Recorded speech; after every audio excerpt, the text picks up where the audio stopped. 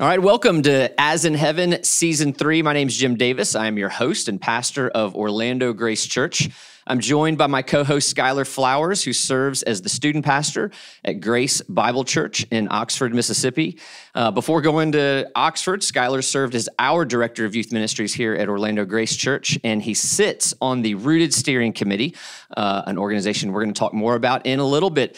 Today, we have the privilege of being joined by my good friend, Cameron Cole. Cameron and I have known each other for some time.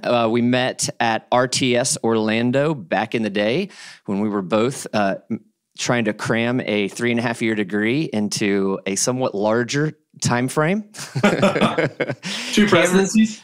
We made it, though. We made it. Cameron has been the director of youth ministries at the Cathedral Church of the Advent since December of 2005. And in January of 2016, his duties expanded to include children, youth, and families.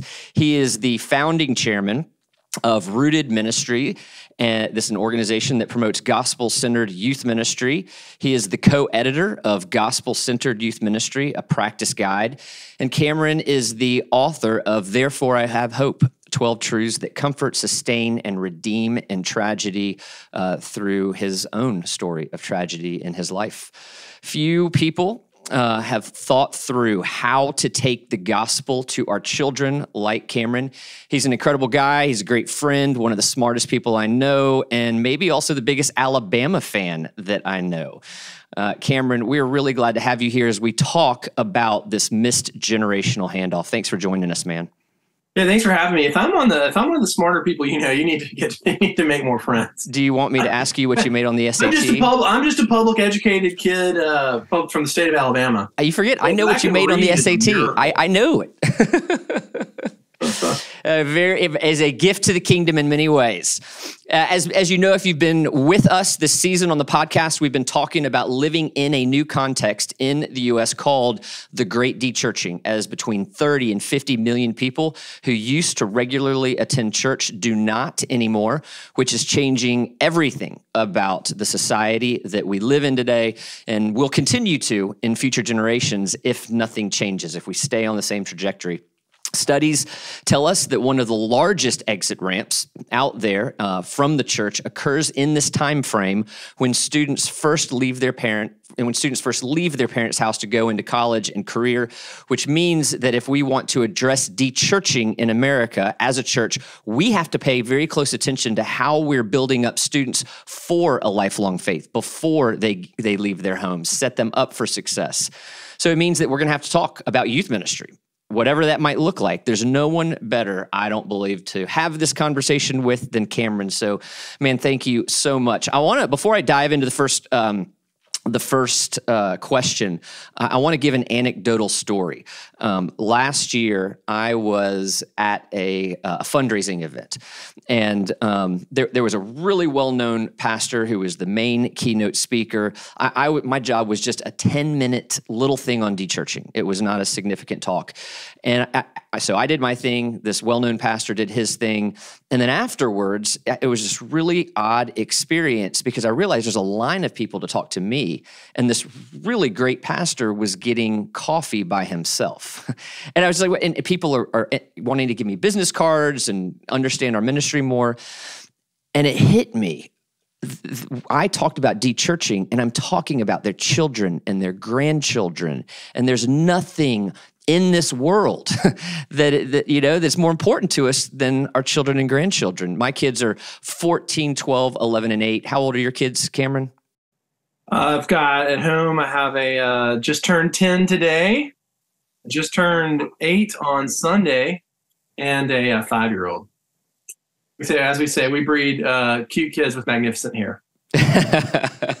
Well, I say all this to say, I don't know that there's anything more important, humanly speaking, than my children, and spiritually speaking, that they would know Jesus and have a fruitful life.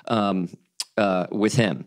So here's the first question, Cameron. I just want to lead off by asking you, you've been in youth ministry for 20 years. You founded the ministry that is geared towards equipping parents and youth ministers for reaching and building up students.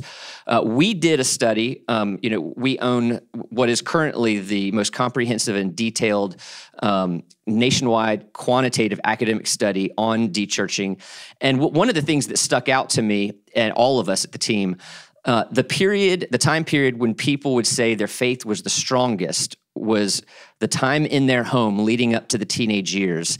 And then the time period where their faith was the most challenging or weakest was the time period right after that. So the time period of greatest faith and least faith, or easiest to be a Christian, hardest to be a Christian, were right next to each other in this time period. So why is it that you see the time period between 6th and 12th grade so challenging and so crucial to people's lives? Yeah, that's a great question, Jim. I think that, I think on one hand, there's just so much developmentally going on in that time period. And so much of that is leading toward a child becoming, independent.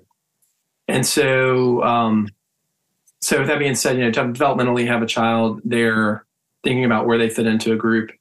They're striving for independence. They have a ton going on physically and physiologically.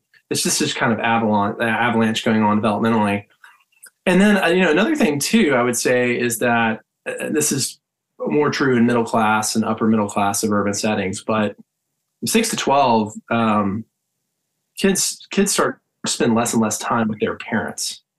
And in our country today, too frequently, what's happening is kids get overscheduled and things like regular church attendance become less of a priority. And so, you're preparing a child, when a child hits adolescence, particularly when they hit like 10th grade, you're trying to prepare them for the real world. And I have a friend who is a pastor up in North Carolina.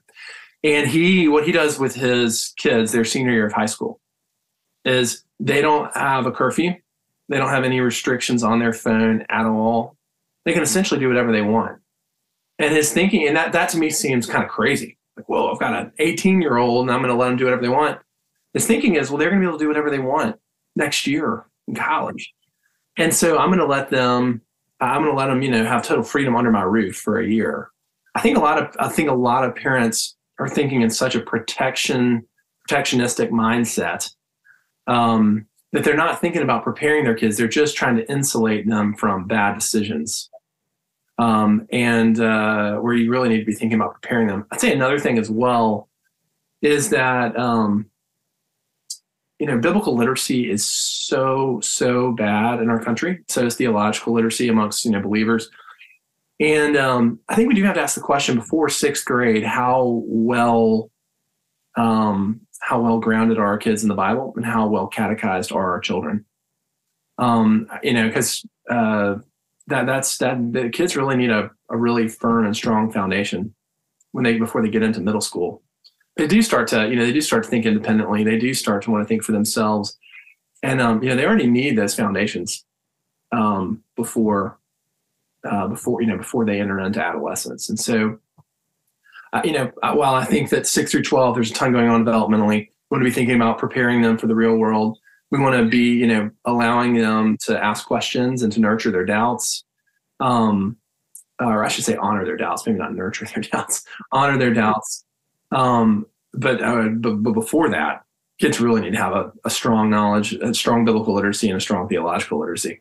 Well, I want to follow up real quick on that. You touched 2 points that I think are well, so we saw in our study, one of the things people who left the church in this age range have said is church wasn't a place where they could be honest about their doubts. So this is going to be a 2-part follow-up.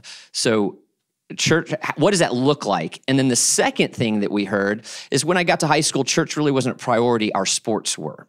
My parents made our sports 100%. A priority. So can you you touched on those 2 things a little bit. Can you flesh that out a little bit? Yeah, that's great. So it's interesting. And Paul David Tripp, on this first question about allowing kids to, raise questions, Well, David Chips talks about, how surprised we are by kids' sin. It's like we believe in sin, but we're stunned that our kids are going to sin. And how inconvenient it is when our kids make mistakes, and we just see that as just like, how could you do this? How could you be such an inconvenience? When in reality, don't get mad at a child for needing parenting. It's your job. So, on one hand, I think that, a big theme, I think, of this whole conversation is just evangelical parents in particular living in fear, operating out of fear. And so you hear a child ask a question, express a doubt, and the slippery slope starts to come. Like, oh my goodness, this means that they're going to be an atheist. They're going to be, dealing meth on the street corner. In jail, for sure. Yeah, for sure. Yeah, from dealing meth, particularly. Right. But anyhow, in reality, so are we surprised that a 14-year-old or a 15-year-old or a 17-year-old has questions about the faith?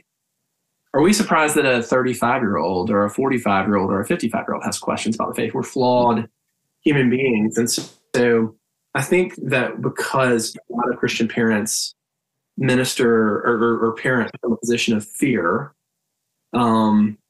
that we just kind of tamp that kind of stuff down. We don't want to open up that, what we perceive to be a Pandora's box. So 2 things practically, I would say. Number one, we need to explicitly and reasonably say to kids, like, hey, if you have questions, like, we need to talk about that, play the devil's advocate, what are the questions swirling in your mind? There's a good chance that I have had those questions, or I struggle with those questions too. I just, just the reality of who we see human beings to be in Scripture suggests that we're obviously, compared to an omniscient God, not going to have all the answers, And so I think you want to encourage that. A second thing you want to do is, and that's not just, a lot of that is not just what you say, it's also what you do.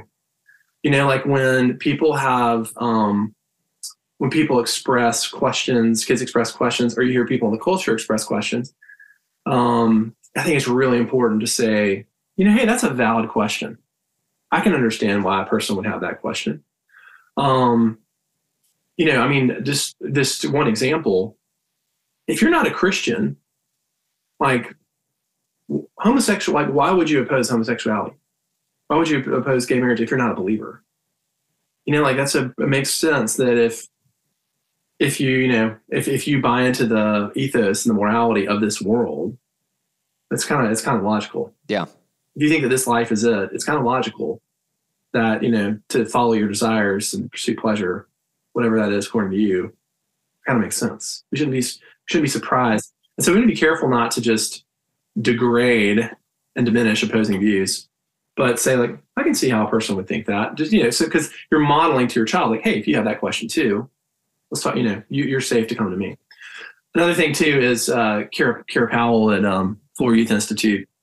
She's talked about how doing kind of like preemptive apologetics in a sense where, like the way I do this is we watch the Reason for God videos. Tim Keller did. We watch that with kids when they're seniors, and it's Tim Keller sitting there. Great.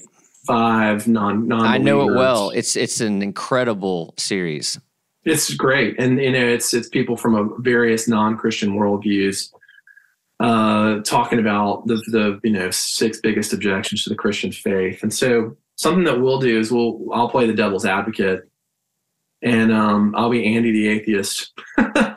And I'll ask the kids, I'll start out and I'll ask our kids, like, well, why do you believe this? Why do you believe this? Why do you believe that? And and just kind of push them on things and help them to, kind of deconstruct, if we can use that word, but kind of like, prepare them for what that kid who was in debate in high school, and who read all the like very pseudo-intellectual, but seemingly convincing neo-atheism, what that kid who's going to be in the dorm with this young person next year in college is going to say to them, what the philosophy professor, if they go to college, is going to say to them, or, what they're going to see on the internet on YouTube. It's unbelievable how many YouTubers there are who are dedicated to trying to deconstruct Christianity. They sound so convincing.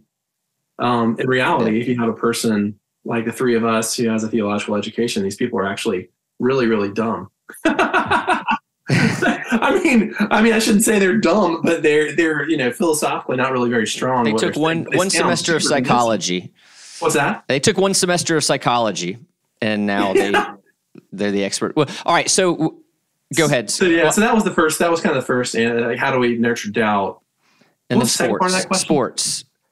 Yeah, a lot of a number of people who left the church in this time frame. They said, well, we just kind of stopped going to church. My parents decided to prioritize our sports, and so I just never went back. Yeah. Okay. So if there are parents listening to this, like, you need to hear this, and I'm going to come off the top rope, WWE style here. So, like, this is something that Colin Hansen and I are both. Colin, who's with the Gospel Coalition, that he and I are both just like hammering right now, and it's something that I just wrote an article about it called "Just Go to Church." I saw it; it was great. Coalition site, but basically, there's a study that's been done over the last 10 years by Christian Smith, who really is the leading expert on teenage spirituality of this century. He did a study in 2000, 2010 on the National Study on Youth and Religion, and now he's done another one looking at the spiritual impact of parents on their kids. And the book is called Handing Down the Faith. It's a tough read, kind of academic, but it's worth looking at. But parents, what you see is that a kid is not going to exceed your religious commitment. It's like, Colin said this at a fundraiser a couple weeks ago. He told me. I know where you're going, and I'm excited to hear you say it. Yeah, it's like, hey, so if you really want your child to attend church every week, but growing up, you as a family went to church once a month, your child's not going to exceed that. Yeah, it's not that they're leaving the church; it's that when they were a teenager, they weren't in the church. It was like travel sports. Travel sports actually de-churched them, and you participated in that. Not to make anybody feel guilty or whatnot, but there's just a reality. Like, this study says that basically parents and what they model have by far the biggest impact on a kid's spiritual life. And the two biggest factors in proliferating that or promoting that child's lifelong faith is having spiritual conversations at a just very basic level, just bringing life back to Jesus and going to church. And so, and then the other big factor was, the parents who were healthy, loving, but also disciplinarians. That balance, they found that basically it wasn't just like go to church and talk about Jesus. It was also like, what was the posture and the tone of your parenting?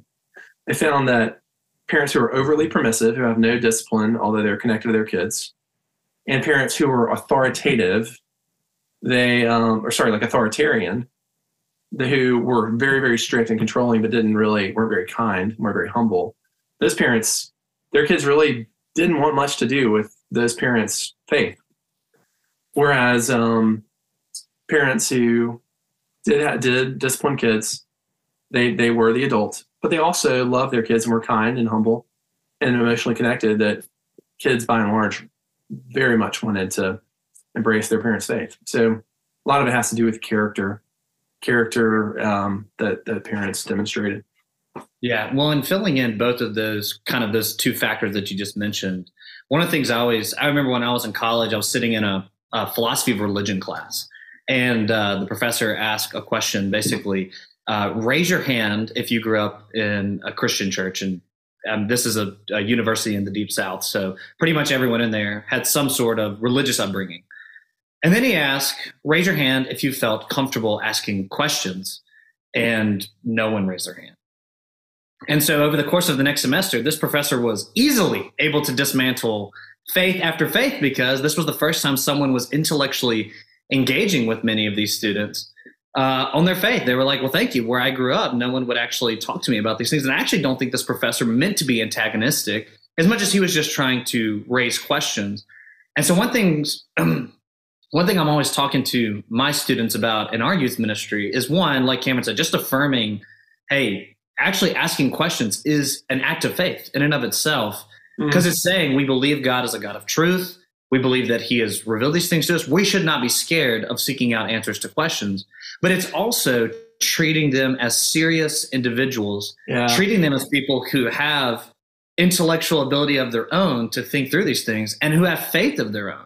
And I think, like you said, Cameron, a lot of times when we're trying to just insulate them away from questions, insulate them away from objections from the world, what we're really doing is saying, one day you're going to get out there and you're just going to get hammered by the world. Yeah. But the reality is the world, from the time that they're 12 on, YouTube is not treating them as children.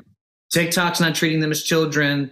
Social media, school's not treating them as children. All you got to do is look at what's written on the bathroom wall and see that it's not treating them as children, right? These kids are being confronted with real adult conversations, younger and younger every year. And so as a church, I feel like that's where we have to be able to step into that gap and say, we're not going to treat you as children either. We're going to actually engage here. But Cameron, second, I kind of want to give you an opportunity to share a little bit of Rooted's history and Rooted's story, because without actually calling it as such, I know Rooted's story very well from having been involved in the ministry.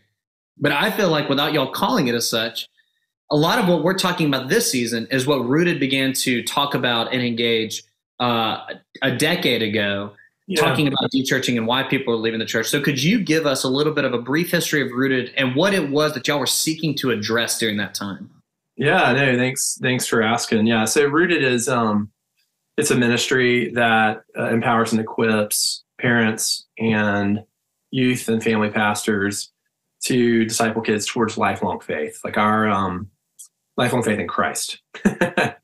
Everyone's going to have lifelong faith in something. It might be themselves, but in Christ. And then, our vision is that every child would receive grace-filled, gospel-centered, Bible-saturated discipleship at church and at home. So, for me, the norm kind of growing up was generally like you go down, you play a lot of games, get a lesson about not having premarital sex and not drinking. And then you play Light the Fire to emotionally motivate everybody to be good for a week and not make any bad decisions. What we want the normal experience for a kid in church to be is that they would say that they heard about the grace of Jesus through the cross every week. They were taught the Bible in a substantive way every week. And it wasn't just their youth ministry, but it was their parents, their church, and youth ministry as a whole that ministered to them in that way. And so the issue that we're kind of addressing or kind of came onto the scene in response to is, and around the turn of the century, that there was a switch. God, like dog, that's like 22 years ago. Holy cow. We're getting old. I know, man. We were like halfway through college. Shimmy Massimino. Basically, they looked at the efficacy of churches in forming kids who had lasting faith, and they were finding that most kids were not sticking with Christ in the church. 70% of kids were leaving the church.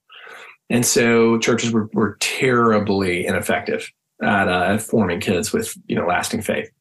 So then the second round of research looked at why. Why is it that kids are not sticking? And they kind of found three factors, with one being the dominant factor. One was kids were not being integrated into the church. They were in, nursery, children's chapel, youth worship, youth group. So they weren't learning how to be, servants and worshipers in the church. And so when they went out to the real world, there was a social barrier for them being a part of a church. Second was participation of parents.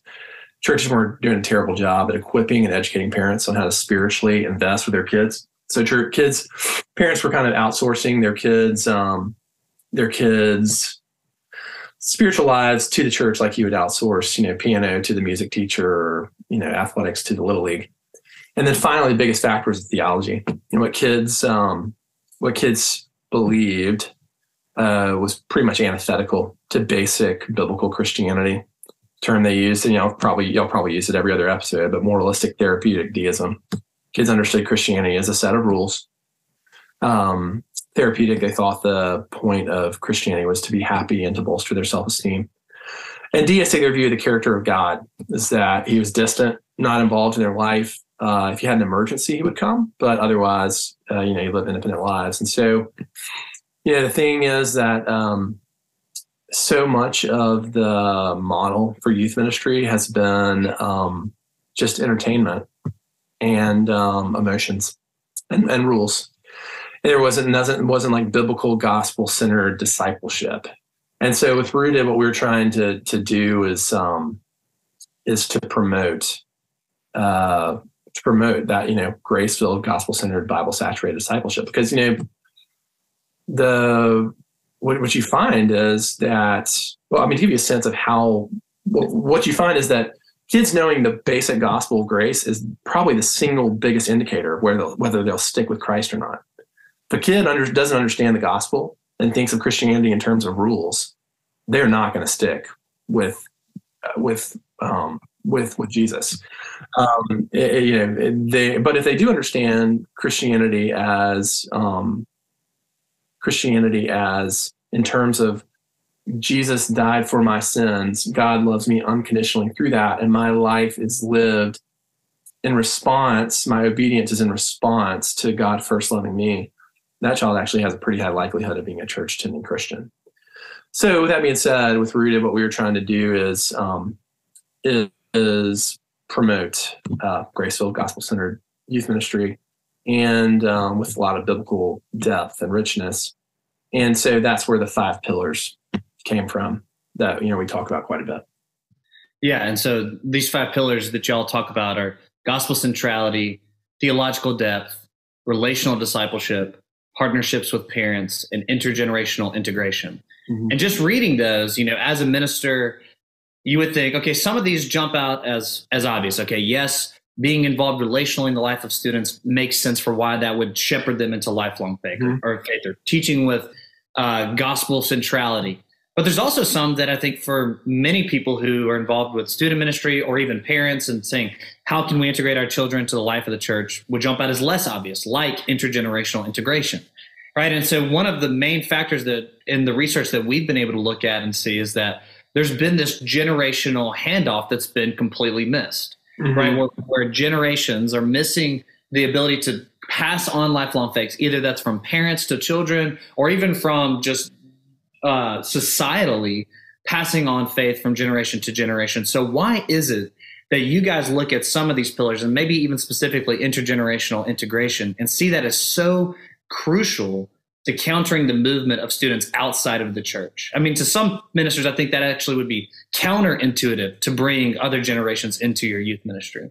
Yeah, totally. And more than that, probably putting kids into the broader ministry of the church. So would you like me to focus more on the intergenerational piece, or maybe just even go through all of them a little bit?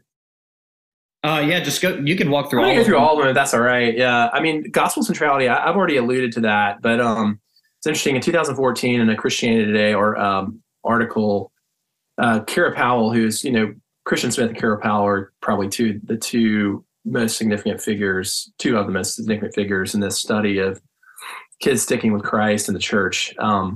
She was asked, what would you say is the most important indicator? And she said, if a kid knows the Christianity in terms of the gospel of grace, it's the most important indicator of a kid sticking. And so here's the deal, though. In that study, the National Study on Youth and Religion, they interviewed kids. They spent 350 hours asking kids. They asked 350 kids, talk about your religious beliefs for 30 minutes. And so that's 175 hours of interviews. Not a single kid mentioned the word gospel in that 175 hours. The word grace, in terms of God's unmerited love for sinners, was used 3 times.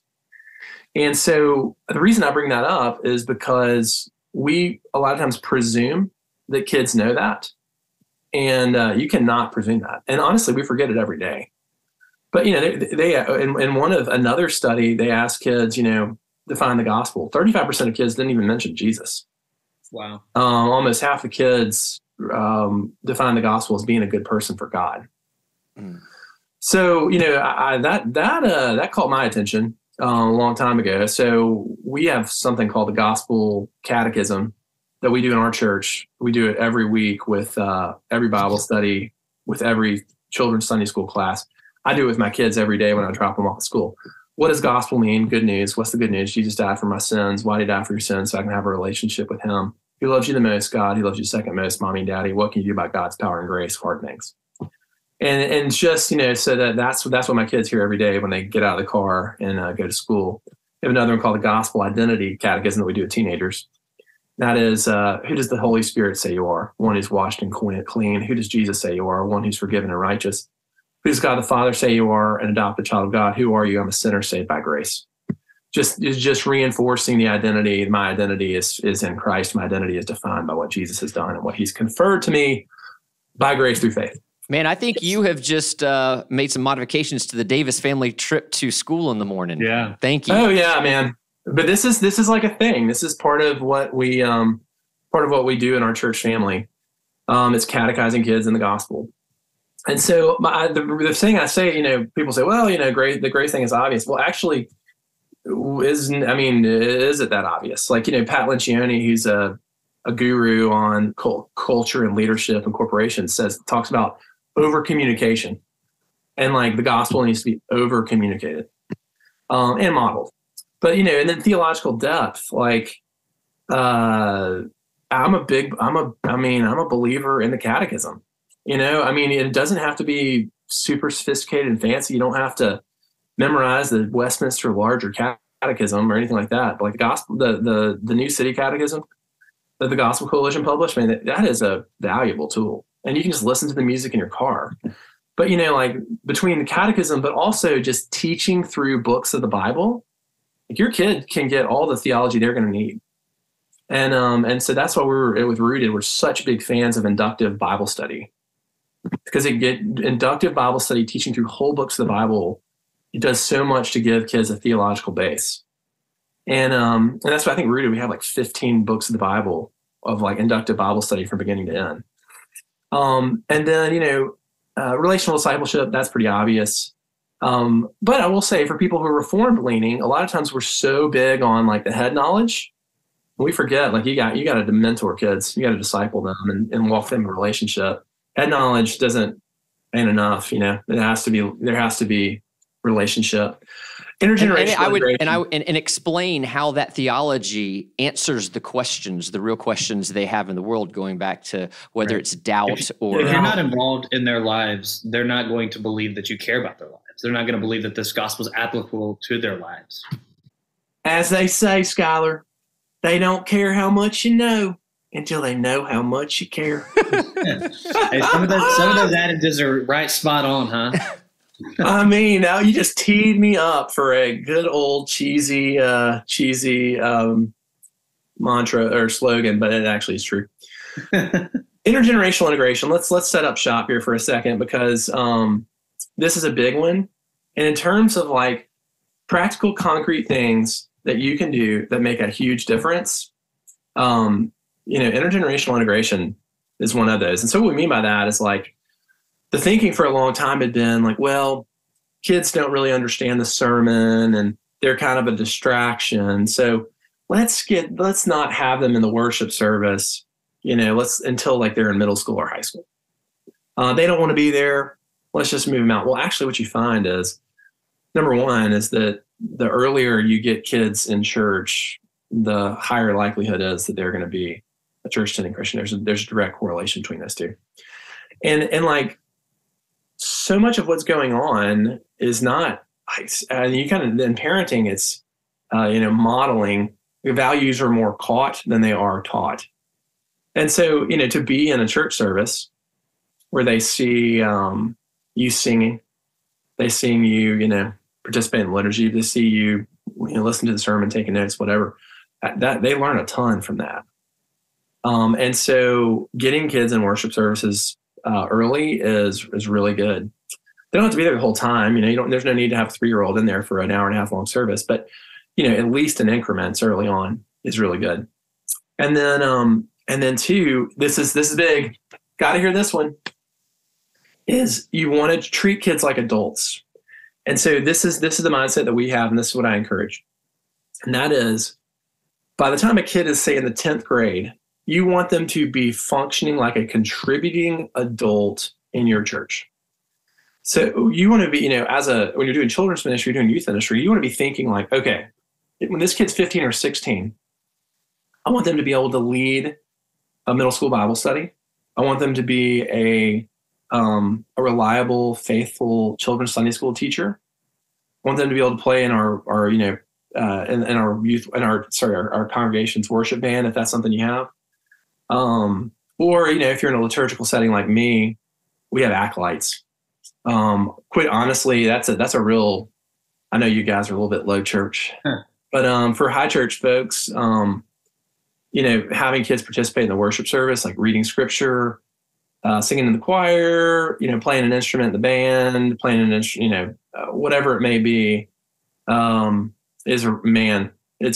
you can play some serious winning football with that.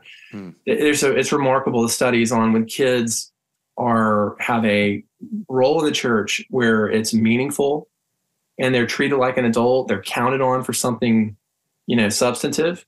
The likelihood that there will be a church attending Christian is very high. Yeah. Particularly teaching children Sunday school. And they really, even if there's one study that says, even if they're doing it to get out of the worship service, those kids are super, super highly likely to be a church attending Christian. When I read that study, we started pumping kids into children's ministry. We have 15 or 16 kids who help out with children's ministry. And quite honestly, a lot of them are our best children's ministry teachers and volunteers. Dude, now you're changing the things we do in our church. We have a couple of kids, a couple of like high school kids in our church where the parents like kind of just like take a back seat and they take the cues and orders from the high school kid. Right. But it makes sense because when you're teaching children Sunday school, I found this a challenge whenever I was teaching children Sunday school sometimes is you're having to articulate the gospel in its most basic and simple terms, right? You're learning week after week to communicate gospel in its most simple terms to children. So these students are just being, again, catechized, but they're by teaching. And so, which is a call for each one of us in our churches to analyze. We say we want students involved in our church. People are always like, we want more youth in the church or whatever. But how open is your church to students? And that's the real question. Like you said, could they read scripture? Could they be in the children's ministry? Could they, set up coffee or do parking, whatever it may be? Is how open is our churches really to students? And it's really a call to kind of do a whole, analysis of our church and see where our students even welcome here. Yeah. And there's also too, we're talking a lot about from a church leadership standpoint about this kind of stuff, but if you're a lay person,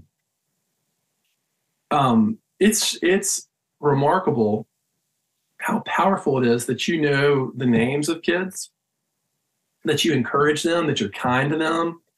There was another study that looked at how I need to be able to be like, it was this study, this time, this publication. I just read them all over the last 15 years, and I had 4 kids, and it happens.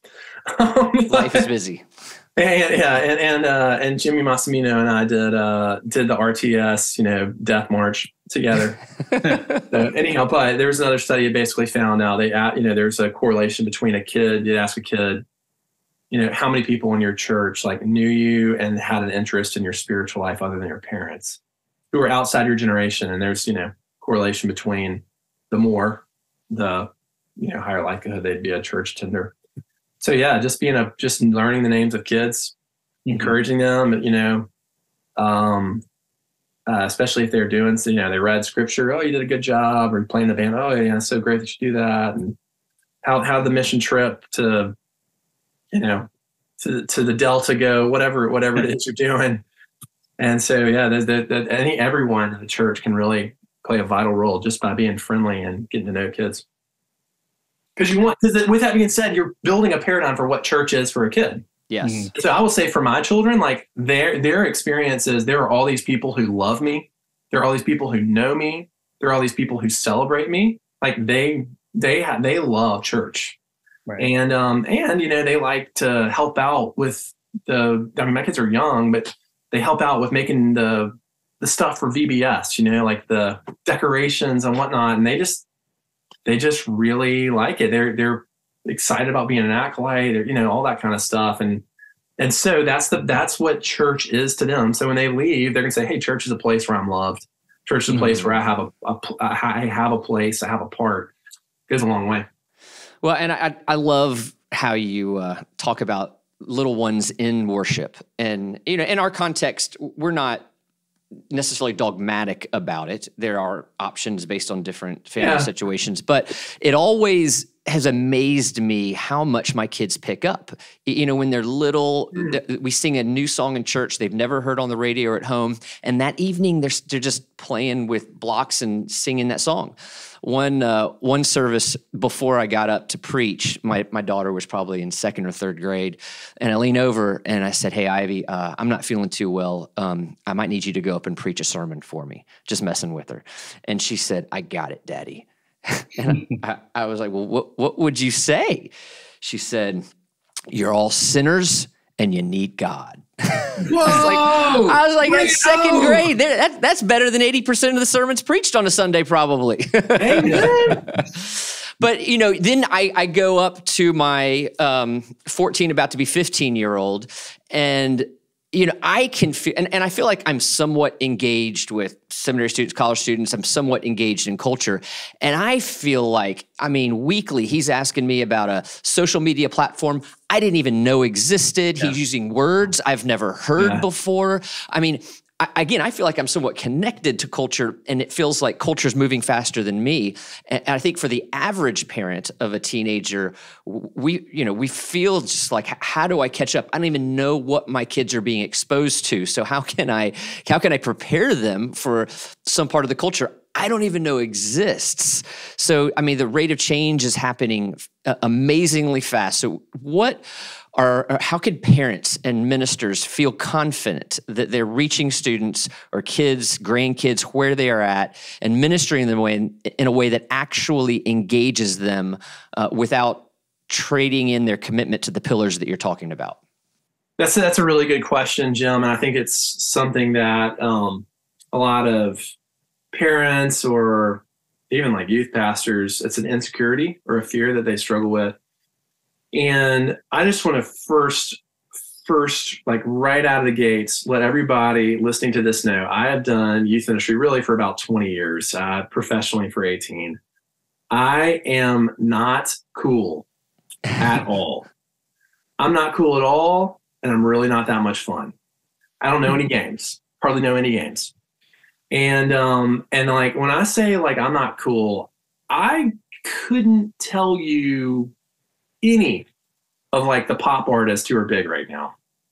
I just don't know any of that. And I hate to say this, I'm a huge Alabama football fan. I couldn't tell you 5 Major League Baseball players. I don't know if I could tell you 10 NBA players. I don't even know what hockey is, to be honest with you. I don't know if I can name 12 hockey teams. I just don't. I'm not that up to date on movies. I've never in my entire life seen one of the Marvel movies. Not a one. Wow. Yeah, not a one. I'm just not into it. Not my thing. And yet I've been able to like effectively do youth ministry for a long time. And so with that being said, like kids are way more interested in a person who is comfortable in their own skin, not trying too hard to be impressive or cool, and someone who listens to them and who asks them engaging questions about their life, and pursues them, and who just genuinely cares. That trumps being cool, being relevant every day. On top of that, when it comes to all the questions that kids ask and the changing culture and those kind of things, one thing we can take comfort in is that the truth of God's word is timeless. It's timeless. And so like, I think a trap we can fall into is feeling like, okay, we have tactically got to anticipate every question that a kid's going to have and give them the answer to that specific question. But I think we're a lot better off teaching kids like some basic biblical conceptual frameworks, like creation, fall, redemption, glorification. That you can run pretty much any question that a child asks through creation, fall, redemption, glorification. And like, whether it's questions about sexuality or gender identity or, the evil in the world, whatever, you can explain all those in terms of God, the creation of the world, the fall because of sin, God's work in the world through his grace, through the work of Jesus Christ, and the work of the Holy Spirit, and then the hope we have of heaven, or things like the now and the not yet. The overlapping of the age to come and of the present evil age, like the now and the not yet. That's going to help you answer a lot of questions, particularly when it comes to suffering and evil in the world. And how is that possible under given what Jesus has done and the goodness of God. And get ready to vomit. I'm going to talk about Nick Saban. Get a barf bag. He was once asked, why do you still do a pro style offense? And he said, because the pro style offense has an answer for every defense. Pro style offense is a concept based offense. Whereas a lot of other ones are more like, hey, we got our play and this is what we're going to run. And it doesn't have the ability to check out of the play if the defense isn't favorable. And so pro style offense is conceptual. Things that are conceptual take longer to learn, take a lot more reinforcement. But once you learn them, that concept, any defense that is thrown at you on the field, the pro style offense has an answer to. And so that's the same thing with good biblical conceptual framework. And so, I think we don't need to, I think having a few of those go-tos like creation, fall, redemption, glorification, the now and the not yet, some things like that we hammer and bring everything back to, actually, serve to prepare a kid because, hey, shoot, who knows life's going to look like in 10 years. Holy cow. Think about life, back in 2010. Hardly anybody had a smartphone. There was no Instagram. There's no Snapchat. There's no TikTok. How did we make it? Boys were boys and girls were girls, for the most part. And now, life has just changed so fast. It's going to change even faster. So, but yeah, God, who he is, the narrative we live under through Christ, the narrative that we see of life in scripture, like timeless, and it's the pro style offense, it's got the answer for any defense. And, I'm thinking as you're talking, although things are changing at a rapid pace, that we're not the first generation to experience this. My great-grandmother, when she was born, the mode of transportation was horse and wagon, and she saw a man on the moon. So, we're not the first generation to experience massive technological and cultural change. And I just so appreciate the humility in your answer, being able to use an Alabama illustration when you had so many losses last season. So thanks. I know, man. My daughter coming into this season, she turned 10 today. She had seen 11 losses in her entire life. Is that not insane? I think that almost 4 national titles in 10 years. In the first 2 seasons of my life. What's that? All right. Listen, I can't not. I'm Florida State and we're going to go to our last question in just a second. But when I think I was 22 when Miami came in and beat us at home, and it was the first time we lost at home since I was 11 years old. Oh my stars, that's amazing. Well, that's what makes a dynasty. It was like the first how many years were they undefeated in the ACC? Oh, it was crazy. Yeah. From 88 to 2002. Worst ranking, 4th in the nation. All right, we digress. I've got to. No. I think it gives us a little. They can hear what we talk about offline. All right, Cameron, as we land the plane here, if someone wants to go further, they want to see more resources, whether it's from Rooted or elsewhere. What kinds of resources would you recommend to parents, youth pastors, church leaders on this topic? Yeah, I'll talk particularly about what Rooted has. Yeah, our blog is awesome. It is. Skyler writes on it. He does. We put out 3 articles a week for youth pastors, youth and family stuff, and then 3 articles a week for parents. And we have an incredibly good resources tab. So a lot of these topics that you're wondering about, go to the resources tab and look it up. You could probably find 3 or 4, maybe half dozen articles on just about anything you want. We also have we have 5 different podcast channels. And, one of which is Rooted Parent. That's the one I'm on with Anna Harris, Teen Mom. And that's just talking about scripture, the gospel, and parenting. We have a Rooted Youth Ministry, we have Rooted Conference, which has old conference content. So good. So good. So, Ask Alice has to do with teen mental health. And Thanos to Theos has to do with, youth culture, and they're really into comic books, the Marvel stuff. I don't know any of it. So I didn't know what Thanos was when they made it. So yeah, I mean, I really recommend it. Rooted came out with something really cool. I recommend for churches it's called Rooted Reservoir Family Discipleship. And it's basically it has 8 courses. They're video courses from authoritative voices with inductive Bible study, but it's stuff on like how to talk to kids about sex, how to integrate Christian practice into your family.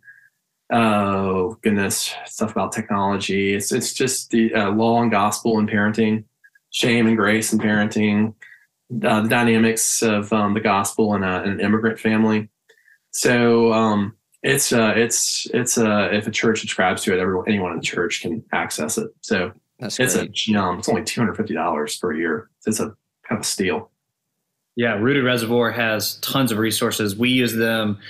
Cameron mentioned the inductive Bible studies and how important that is to Rooted. The Rooted Reservoir, if you're a youth minister, if you're a parent, if you're a small group and you're looking for small group material and everything, we use it for every series we do. If someone's speaking at our youth group, if they're leading a Bible study, we always make sure and send them the Rooted Reservoir material. It's very well written, it's contextualized, and it's asking real life questions to the students. So that's a high recommend for me on the Rooted Reservoir material for the Bible studies, and also, like Cameron mentioned, for the parenting resources. Yeah, I use it. I use Rooted Reservoir for youth ministry too. I mean, it's got all these video courses to train like new volunteers and new youth pastors and Bible study teachers. It has courses for how to teach the Bible to teenagers, courses on gospel and youth ministry, courses for elders on how to make a good hire and how to search committees, that kind of stuff. It's money. It's really good. And then the Bible study is so good. It's all inductive. Begins with the gospel catechism, ends with a gospel nugget. It's money. Well, Cameron, I really appreciate you joining us today. Any excuse to hang out? Thanks for having me. Well, any excuse to hang out with y'all, we'll figure it out. We're really thankful for the work you're doing, I'm dead serious when I say there are things about my own family and church that I'm already thinking about modifying from this time with us today. So, man, thank you so much. Yeah, thanks, Cameron. Thanks for having me, guys. Hotty toddy. Well, join us next week. Next episode we're going to take this one step further, and we've been in 6th to 12th grade. We're going to be talking college ministry and how college ministry. We have some amazing statistics and the research and how crucial the college years are. Some very hopeful things we found. So we will be back next with that episode. Blessings.